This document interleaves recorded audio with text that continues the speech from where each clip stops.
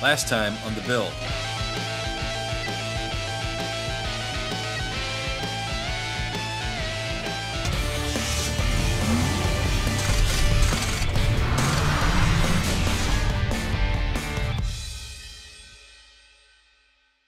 Now we got our chain on. We're going to go ahead and we're going to degree the camshaft just to see what the installed center line is on this camshaft. We'll check our cam card and see what they're recommending, and we'll make sure that that's where it's at. If we need to change it, we can move this gear. We can advance or retard the cam timing with this gear. I know we're close to top dead center, but we'll double check that. Okay. We'll get the degree wheel on here. I'm going to make sure we're at top dead center before we zero our. So that, without a doubt, you'll know you're at top dead center. Right.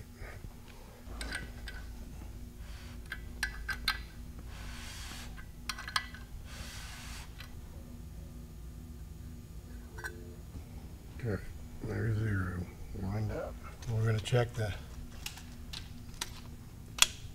intake center line, is what we're looking for here.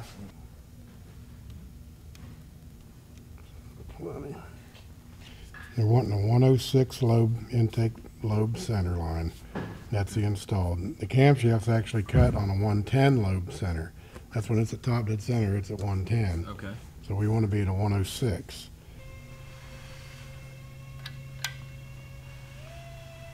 Got 61. We had 61. Right. Coming before the ramp. We went to top dead center, and after the ramp, we were at 154. Add them together is 215 divided by 2 is 107 and a half. Okay. So we're 1.5 degrees off perfect. I mean, that ain't enough to really make any difference. Okay, now we got it dialed in. What's left to do for the camshaft? Yeah, we're going to put a locking plate back underneath these bolts. I'll Loctite the bolts, and there's some little tabs that you can bend up to help hold the bolts from backing out. Okay. This is the final assembly.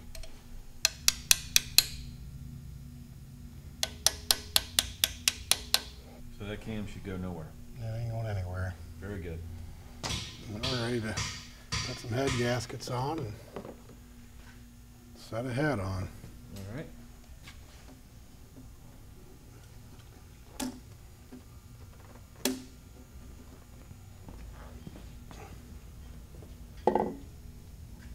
Looking at the literature, it came with our ARP bolts. They're telling us 70 foot-pounds on the torque on this. Okay. The factory bolts, they go 80, but it might be a different type of material. We'll go with the recommended torque on what from the bolt what the bolts say. Correct. Okay. We'll do it in steps. I'm going to go 20, 50, and then 70. Okay. So I get everything even as we can.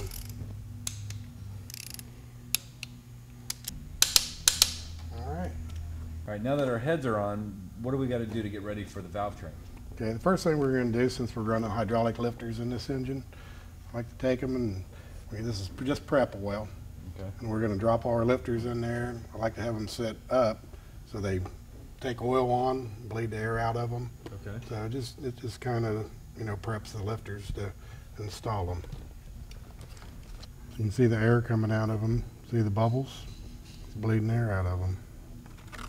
Okay, now that we got our lifters soaking in oil, next thing we're going to check is our piston and valve clearance. Okay. I got a solid lifter in here, and I'm set up at 0 lash. Okay. So what you do with this, I got me a dial indicator on top of my retainer. Right. Okay. And what you do, we're going to check where the piston is closest to the valve, and it's going to be on the overlap phase of the camshaft. It'll be on the exhaust stroke, right? Correct. The piston's coming up, and it's chasing that exhaust valve up the hole. Okay. So we're going to go to 10 thousandths before overlap. Okay. And that's the tightest spot that's going to be in a running engine. And one thing that's really neat about it, we're using our rocker arms that we're going to run, we're using our valve springs and retainers, everything that's set up the way this motor is going to run. So this is a very accurate way to check knowing what you're going to have. Okay. Okay, now it's closing. We've got a piston chasing it up the hole. Okay. We're going to go to 10 thousandths before 0, 10 degrees before 0. Okay. On the exhaust stroke. Now, what I'm going to do is I'm going to open up this rocker arm, and see how far that valve goes until it touches the top of the piston. Okay. And we're going to read our dial indicator here, and it's going to tell us exactly how much clearance we got. There's 100 thousandths, 200.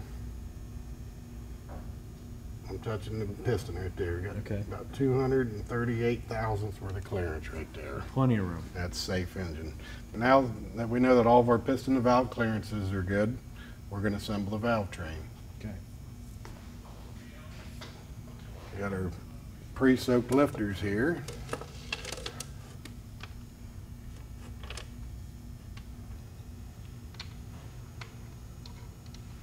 In this particular engine, we got two different length push rods, intake and exhaust. Okay.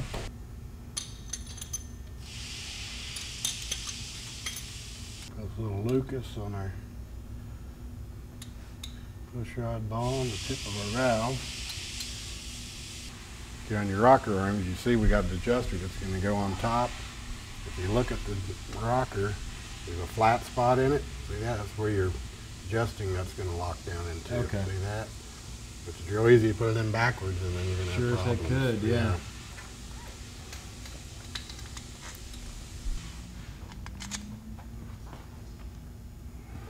And there you adjust your valve lash, which this is a hydraulic camshaft. It's a preloaded lash. Right. And then you take and you lock it down with this center bolt. All right, we got them on there. Now what? Okay, we're going to adjust the rocker arm and set the lash on it. Okay. I turn the engine over, and I'm going to watch this intake. As you see, these are already loose. Okay. Just turn the motor that much, loosen things up. Gotcha. Got my lifter at total lift, and I'm going to watch it. It's starting to come back down. At that point, this exhaust lifter is on the total back side, which is the base circle of the camshaft, the flat side basically. All right. And that's when I adjust this side. Okay.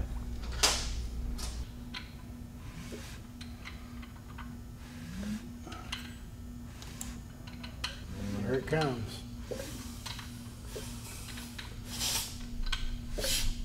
Excellent. Excellent.